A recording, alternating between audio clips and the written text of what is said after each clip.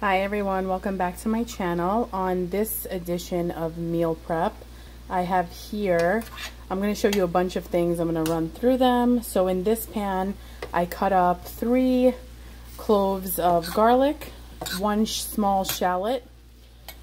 I have a squeeze of mustard, a dash of reduced sodium soy sauce, so you could use tamari if you're gluten-free.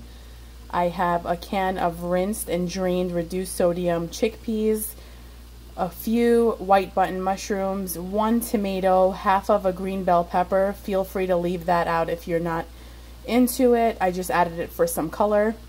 And then I added, for seasoning, some smoked paprika and za'atar seasoning, and also sumac. So this is cooking down. It's actually gotten some good color because I raised the heat.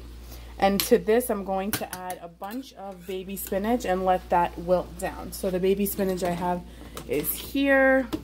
Not that the brand matters, but really that's what it is. So I'm going to just keep adding handfuls of this. And as you know, spinach definitely wilts down, but it gives you your greens. It adds a whole bunch of vitamins and calcium and iron and all those good things to your meal. So that's that. I'll keep adding that, and I'll take you over to this. This is a few different kinds of squash. So there's yellow squash in there, and there's this striped green and white squash, cherry or grape tomatoes, and all I added to that was Trader Joe's seasoning, no oil. Let me just show you the Trader Joe's seasoning I used on that. And I let it roast at 350 until it got some color. Let me show you the seasoning while you look at the next dish here. Okay, so the seasoning I used on that squash is, oh, here it is, the 21 seasoning Salute, if it ever focuses. There it is. Okay, and then here I have roasted cauliflower. This has turmeric, black pepper, garlic powder, smoked paprika, and it was all mixed together and then laid out on a sheet pan and roasted until it got the color that you see now. And here I have the purple Japanese yam, and again the same seasoning blend as the cauliflower, although I did OD a little bit on the turmeric, but use less turmeric so it doesn't get a little powdery on your food. So that's this right here. That's the cauliflower. I'm also prepping to make the Shirazi salad that I showed you in the last meal prep video. Oh, and here I have steamed eggplant with just a little bit of sea salt, steamed on top of the stove in the same pan that you see the chickpeas happening in, and low heat until the eggplant. And I did peel the eggplant. Sometimes I use the eggplant with the skin on it, but I peeled it this time. And then in the fridge I have steamed plantains, and I'll also make the black rice that you have seen in a previous video.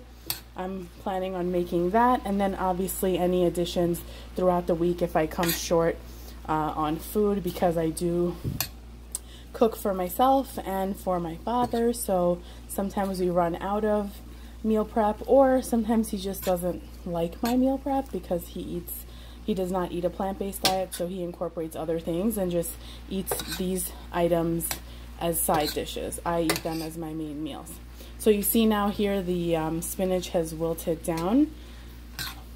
Oh, and by the way, I'm going to also make my overnight oatmeal, which I always do. I got my almond milk in this grocery shop that I did. And that will be something I make in addition to the black rice and the Shirazi salad. And then anything else throughout the week that's quick and easy, I will do. I really only like to turn on my oven once a week, if that, because honestly it's so hot that I just don't want to. And who wants to? I don't want to cook every day. I don't know about you. And I actually made a cauliflower crust pizza using cauliflower crust, obviously, and marinara sauce, roasted garlic marinara sauce, oregano, and vegan mozzarella shreds from Trader Joe's. I posted that on my Instagram, and it was actually really delicious. Me and my dad ate that for dinner last night, and he actually loved it and said it tastes just like pizza, had no complaints about the consistency of the crust or anything. So highly recommend, and I will bring that in a video to you soon, although it's not really a recipe video, but I'll just show you my method of preparing it and how it came out. It was super delicious and I highly recommend it. And it's fun when you want to have a pizza night without having dairy, because dairy is officially not in my diet and it just grosses me out, to be honest. And also I do not eat flour and the traditional like pizza stuff, you know, so I make my own. Now I'm gonna keep adding spinach to this because you can never have enough spinach or too much spinach. And then I'll leave some of the spinach that I have remaining. I had this huge 2-pound box, and I'll make a salad with this for dinner for tonight. And that's everything. My cleanup is actually pretty minimal because I line everything with foil, So I just have to wash this and just wash those there, but I still line them with foil. Oh, and I made cake. That's obviously not for me, but I still have to, you know, cook for other people and make, you know, keep other people in their own world without disturbing theirs. Just kind of trying to introduce them to my world where it's just healthier and happier.